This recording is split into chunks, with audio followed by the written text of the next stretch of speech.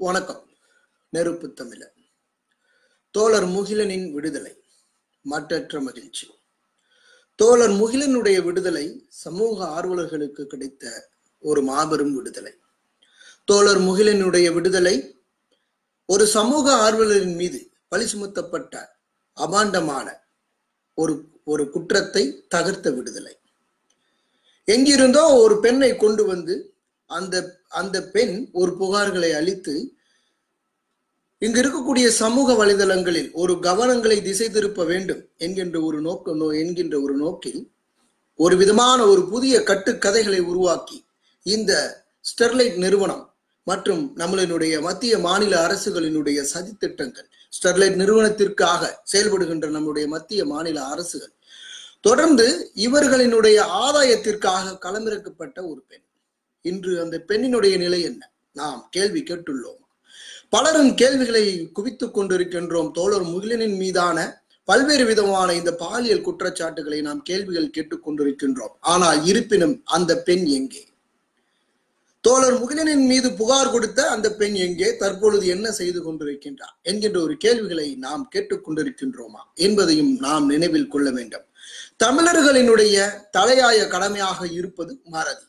2 தினங்களுக்கு மட்டும் ஒரு விடயங்களை உலகம் முழுவதும் எடுத்துச் செல்கின்றதும் அதன் பிறகு தாங்கள் மறந்து விடுவதும் என்பது தமிழர்களினுடைய ஒரு தலையாய கடமையாக இருந்து கொண்டிருக்கின்றது.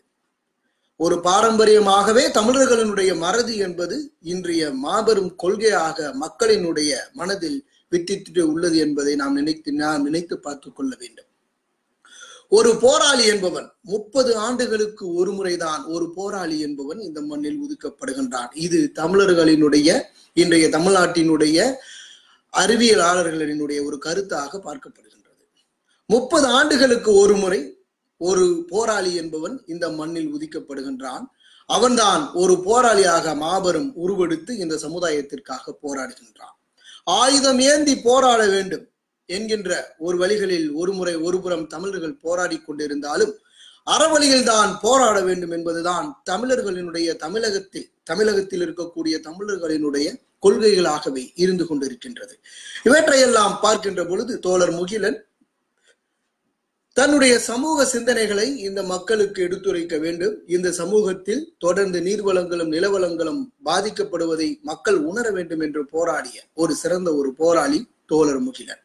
தோழர் முகிலனுடைய விடுதலை மற்றற்ற மகிழ்ச்சி எனக்கு அளிக்கின்றது.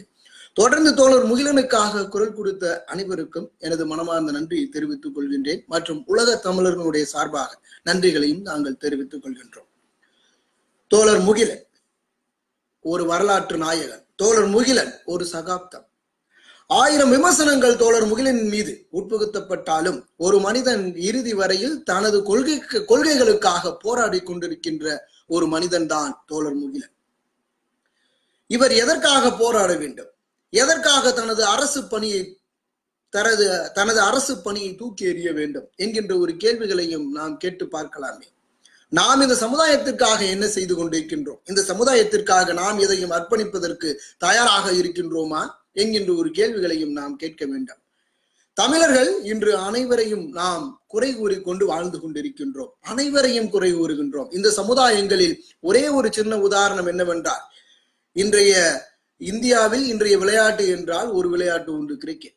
இந்த கிரிக்கெட் விளையாட்டில் என்னதான் அர்ப்பணித்து விளையாடினாலும் இறுதியில் அந்த வீரன் விடைபெறுகின்ற பொழுது இந்த இந்தியா கண்டமே அவரை காரி துப்புகின்ற ஒரு நிலை உருவாகும். அதுபோலதான் தமிழகத்தில் ஒவ்வொரு போராளிகளும் இறுதியில் இந்த சமுதாயத்தால் காரி துப்பப்படுகின்றார்கள் என்பது நாம் நினைத்து பார்க்க வேண்டுகின்றேன்.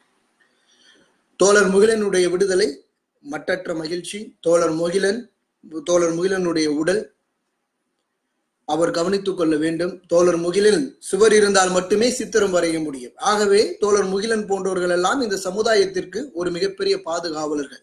நீங்கள் உங்களினுடைய உடல்நிலைகளை முதலில் நீங்கள் கவனித்துக் கொள்ள வேண்டும்.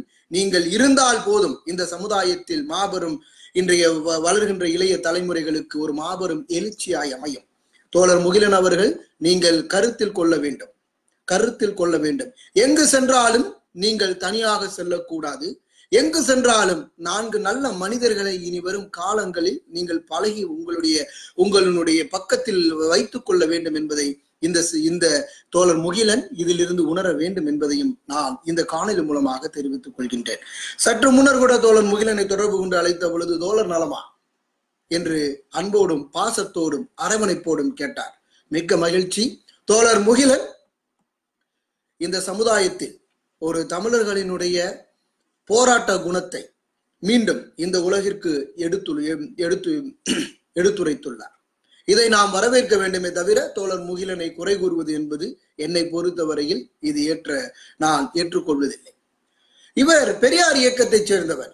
இவர் பெரியாரினுடைய கொள்கைகளை சார்ந்தவர். அது ஒருபுறம் இருக்கலாம், இல்லாமலும் இருக்கலாம். ஆனால் இந்த மண் பெரியாரினுடைய மண்ணும் அல்ல. இங்க இருக்கக்கூடிய காவிரி பெரியாரினுடைய சொந்த காவிரியும் அல்ல என்பதையும் இந்த சமூகம் உணர வேண்டும். இங்கு தமிழகத்தில் ஓடிக்கொண்டிருக்கின்ற நீர் பெரியாரினுடைய நீர் அல்ல. தமிழகத்தில் இருக்கக்கூடிய அனைத்து நிலங்களும் பெரியாரினுடைய நிலம் இல்லை என்பதையும் நாம் உணர வேண்டும். இது தமிழர்களுடைய மண், இது தமிழர்களுடைய நிலம், தமிழர்களினுடைய இயற்கை வளம் என்பதையும் இந்த நமது தமிழர்கள் உணர வேண்டும். 1000 இருக்கலாம், நல்லவர்கள் எவராக இருந்தாலும் நல்ல கொள்கைகளை வரவேற்போம். ஆனால் அதற்காக நாம் இது இவருடைய மண் அவர்களுடைய மண் என்று குறிப்பிடாமல் நாம் இந்த சமுதாயத்தை பேணி காக்க வேண்டும். தோழர் முகிலன் போன்றவர்கள் எல்லாம் இந்த சமுதாயத்தில் மிகப்பெரிய ஒரு பாதுகாவலர்களாக அரணாக தமிழர்களுக்கு இருக்க வேண்டும். தன்னுடைய குடும்பம் வறுமை கோட்டிற்கு கீழ்தான் வாழ்ந்து கொண்டிருக்கின்றது என்பதை இன்றும் உணராது இந்த சமூகம். தோழர் முகிலன் அவர்கள் மிக உயர்ந்த மாளிகையில் வாழக்கூடியவர் அல்ல. ஒரு சாதாரணமான ஒரு சாமானியன், ஒரு ஏழை. என்னை பொறுத்தவரையில் தோழர் முகிலன் ஒரு வறுமை கோட்டிற்கு கீழ் வாழ்ந்து கொண்டிருக்கின்ற ஒரு சாமானியன்.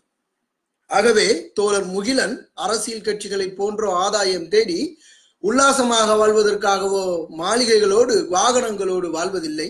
அவருக்கான அந்த கொள்கைகளும் இல்லை என்பதையும் இந்த சமூகம் உணர வேண்டும். ஆகவே இன்றைய சூழல்களில் பார்க்கப்படுகின்ற பொழுது தோழர் முகிலன் இந்த சமூகத்தினுடைய சிறந்த போராளி. தோழர் முகிலன் தமிழர்களினுடைய ஒரு வரலாறு. தோழர் முகிலன் ஒரு சகாப்தம் என்பதை இந்த சமூகம் உணர வேண்டும்.